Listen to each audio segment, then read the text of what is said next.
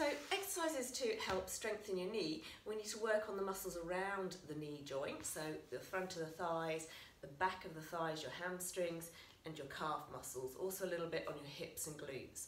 So this exercise is a hamstring curl. We're going to be working the muscles here on the back of your leg. Your hamstring is actually attached behind the back of the knee, so it's a good one to do. So you need to lie on your tummy, and then we're just going to bend at the knee, slowly pulling that heel in and out.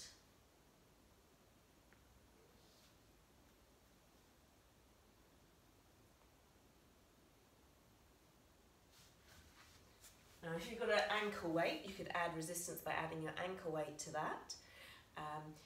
If it's not comfortable on that knee, lying on your tummy, just put a little raised towel just above the knee. So I'm going to show you that. So I'm just going to rest it just above my knee there. Okay.